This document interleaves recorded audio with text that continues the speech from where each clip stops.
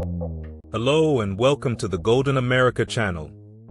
In a tragic turn of events early Sunday morning, a distress call from a suburban home near Minneapolis ended in the devastating loss of 2 police officers and a firefighter who were fatally shot at the scene.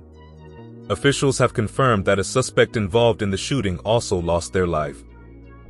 The Minnesota Police and Peace Officers Association confirmed the deaths of the 2 Burnsville police officers and the firefighter, expressing profound sorrow for the loss. Another officer was injured in the shooting. Minnesota Governor Tim Walz expressed his shock and grief, emphasizing the bravery and sacrifices made by police officers and first responders daily.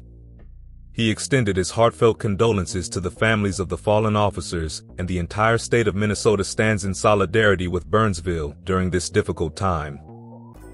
The fallen officers were identified as Paul Elmstrand and Matthew Ruhe, both 20 years old, while the firefighter was Adam Finseth, aged 40, who also served as a paramedic.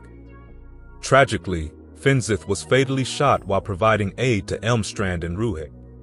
The injured officer, Sergeant Adam Medlicott, is expected to recover from his wounds.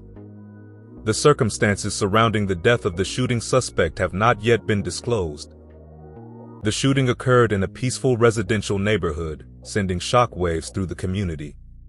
Emergency vehicles lined the street as authorities responded to the tragic incident. Democratic Congresswoman Angie Craig expressed her condolences and offered federal resources to assist the city in coping with the aftermath. The incident serves as a somber reminder of the risks faced by those who dedicate themselves to protecting our communities. Burnsville, with its population of approximately 64,000, is situated about 15 miles south of downtown Minneapolis. If you've reached this point, thanks for watching. Hit the like button, subscribe, and stay tuned for more in our next video.